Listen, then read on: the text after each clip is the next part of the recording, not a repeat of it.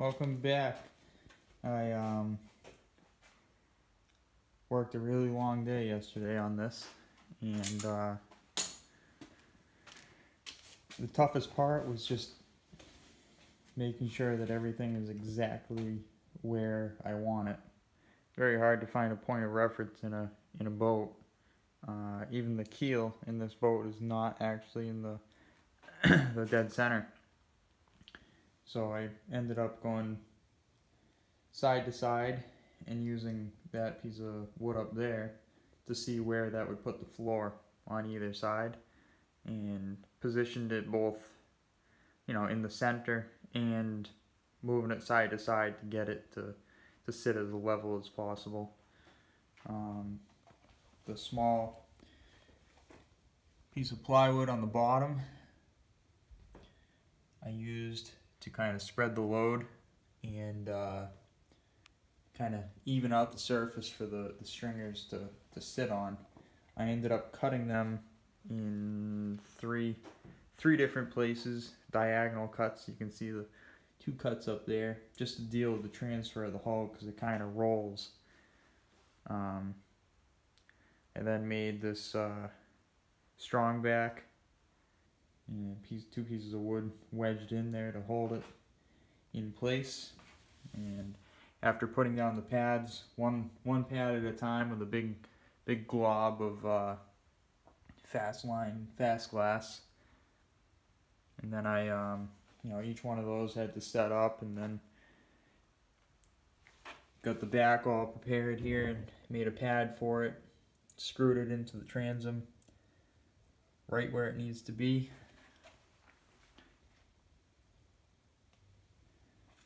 And put down a whole bunch of mud. I actually tried this Miracle Bond stuff.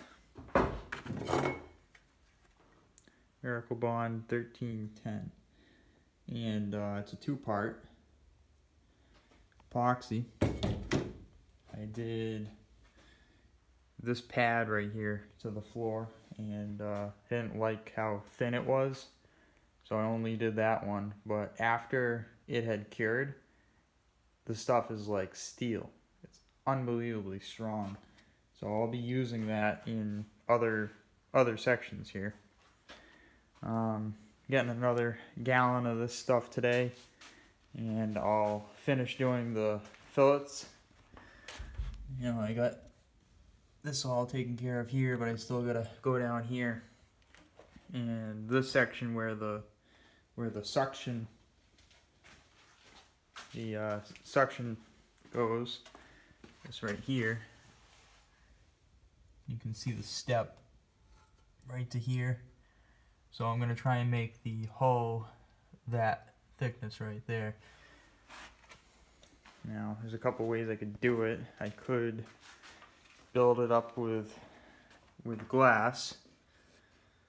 It's already kind of an uneven surface, so I could kind of fair it out with glass. It's probably what I'll do. Not really sure yet. What I'm going to focus on today is fitting the ribs, and there's going to be a piece that goes from here all the way up to the front on either side, and that's going to set the level of the floor. So that should take quite a while, and then I can fit the ribs in between, and then I'll do the front bulkhead and just kind of develop it as I go. The section in the middle up there is kind of it's a big space, and I think I'd like to keep it for storage in the middle of the boat. And then the fuel tank will most likely go up front. Could go back here, could go back there. Not really sure. But it's coming along well, and I'll just keep doing morning updates like this. So tomorrow I'll have another update, and then here and there I'll be filming, kind of time lapse things of while I'm doing it. Not that you want to see me, but why not? So here we go, another day.